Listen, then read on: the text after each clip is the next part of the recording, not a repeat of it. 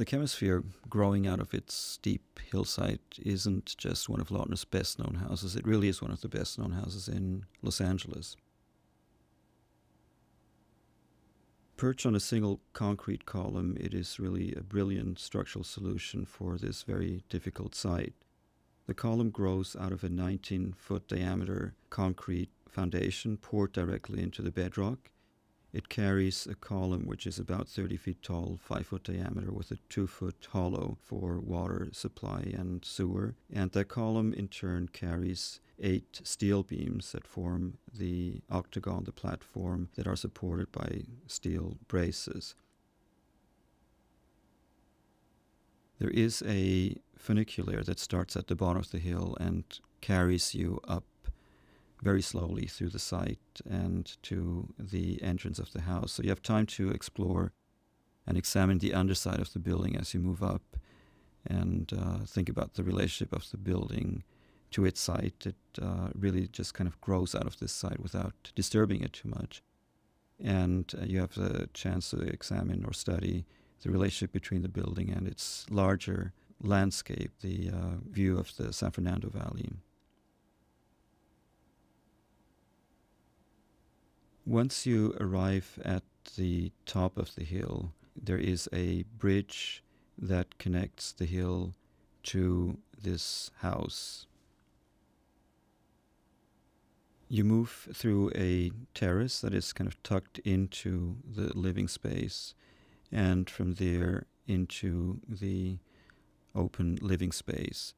The living room, dining room, and kitchen areas occupy about one half of the house. They face north, they face the view, and the bedrooms are small pie-shaped spaces facing south, facing the hill. So you have this very beautiful distinction between the public spaces looking out over the valley and the small rooms looking directly into the hill.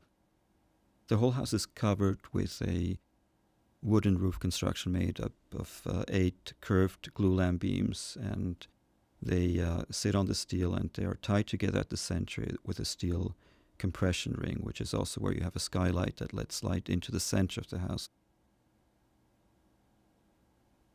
So you have balanced light between the light coming in at the skylight and the light coming in from these large expanses of windows overlooking the San Fernando Valley. The house was built in 1960 for Leonard Malin, who was a young aerospace engineer with 4 children, a family of 6. He met Lautner because Lautner built a house directly below the Chemisphere, the Harpel House. And Lautner developed various different schemes for this house.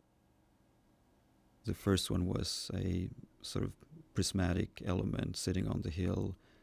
The second one was a linear arrangement sort of stapled to the hill with these arched supports. And it wasn't until later that Lautner started to introduce a mushroom structure and move part of the program of the house onto this mushroom. Lautner had explored these mushroom structures as early as the late 1940s. Most of these projects were not built.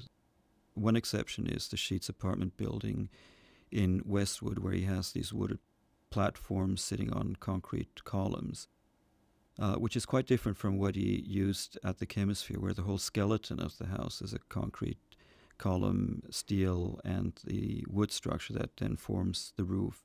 An extremely elegant structural solution for this very difficult site.